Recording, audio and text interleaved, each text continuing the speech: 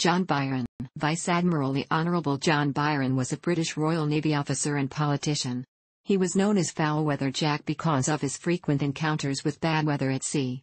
As a midshipman, he sailed in the squadron under George Anson on his voyage around the world, though Byron made it only to southern Chile, where his ship was wrecked. He returned to England with the captain of HMS Voyager. He was governor of Newfoundland following Hugh Palliser, who left in 1768. He circumnavigated the world as a commodore with his own squadron in 1764 to 1766. He fought in battles in the 7 Years' War and the American Revolution. He rose to Vice-Admiral of the White before his death in 1786. His grandsons include the poet George Gordon Byron and George Anson Byron, admiral and explorer, who were the 6th and 7th Baron Byron, respectively. Byron was the son of William Byron, 4th Baron Byron, and Frances Berkeley, the daughter of William, 4th Baron Berkeley. He joined the Royal Navy in 1731. In 1740, he accompanied George Anson on his voyage around the world as a midshipman aboard one of the several ships in the squadron.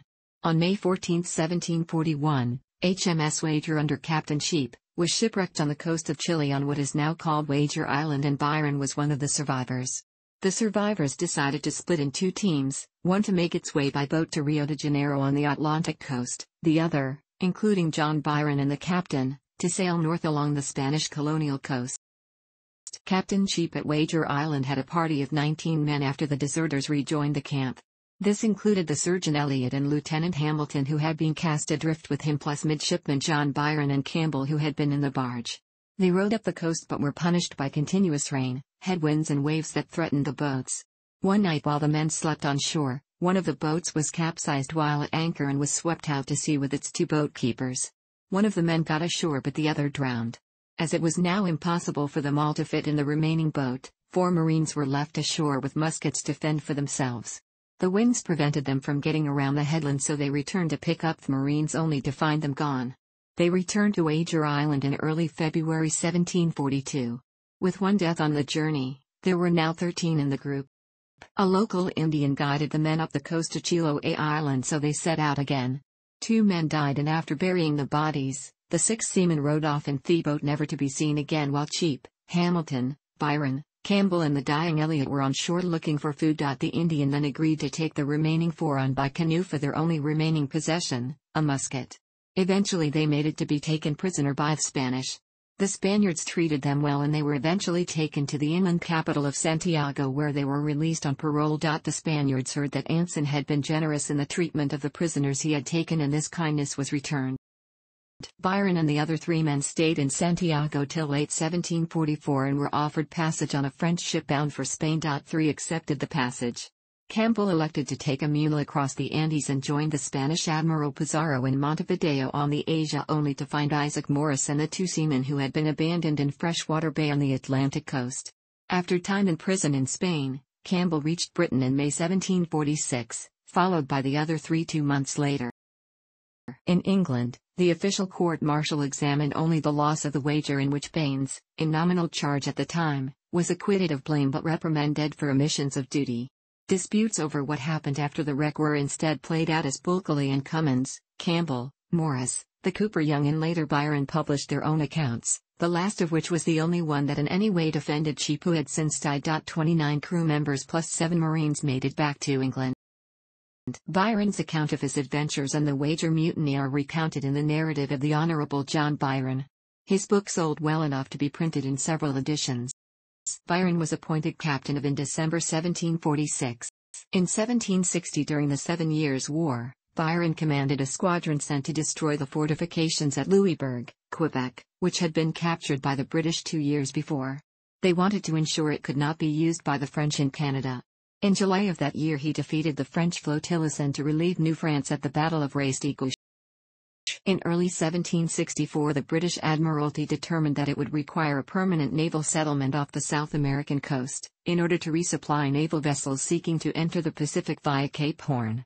Captain Byron was selected to explore the South Atlantic for a suitable island upon which to establish such a settlement. The South American mainland was controlled by Spain, which was hostile to local expansion of British interests. To disguise Byron's mission, it was announced that he had been appointed the new commander of the Navy's East Indies station. Byron set sail in June 1764, ostensibly to take up the East Indies post. For the voyage he was granted command of the 24-gun frigate and the 16-gun sloop.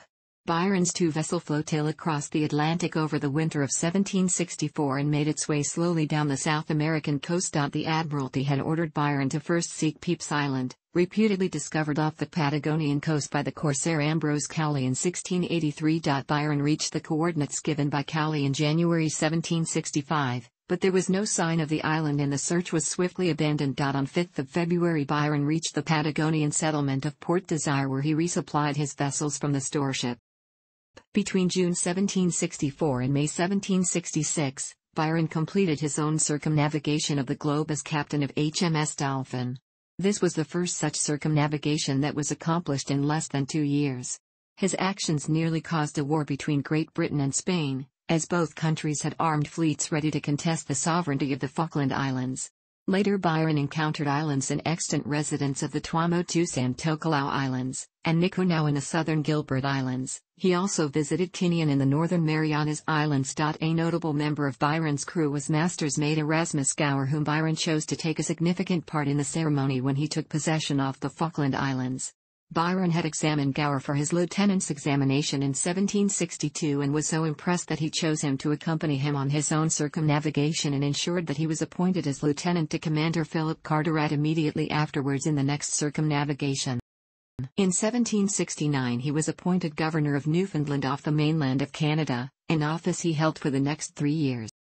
He was promoted to rear admiral on March 31, 1775. In 1779, he served as Commander-in-Chief of the Leeward Islands Station during the American War of Independence. He unsuccessfully attacked a French fleet under the Comte d'Estaing at the Battle of Grenada in July 1779. Byron was briefly Commander-in-Chief, North American Station from October 1, 1779. He was made Vice-Admiral of the White in September 1780. On September 8, 1748 he married his first cousin Sophia Trevanion, daughter of John Trevanion of Carys in Cornwall and Barbara Berkeley, the sister of his mother. They had 2 sons and 7 daughters, 3 of whom died in infancy.